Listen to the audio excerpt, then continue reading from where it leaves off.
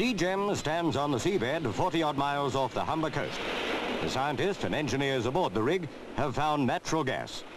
And taking a longish view, this could be the largest bonus for Britain since the big-scale development of coal.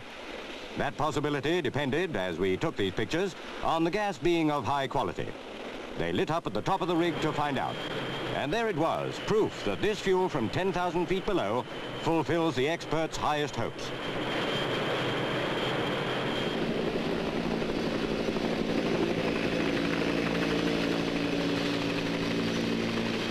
Producing 10 million cubic feet a day, this one well could completely supply a town of 300,000 people.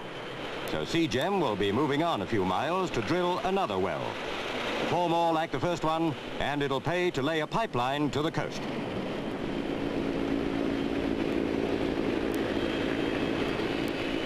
This natural gas is about twice as hot as we now use, and will have to be mixed with a domestic supply before being piped into houses. Of course, it's too early yet to jump for joy, but it's an optimistic note as the year draws to its close.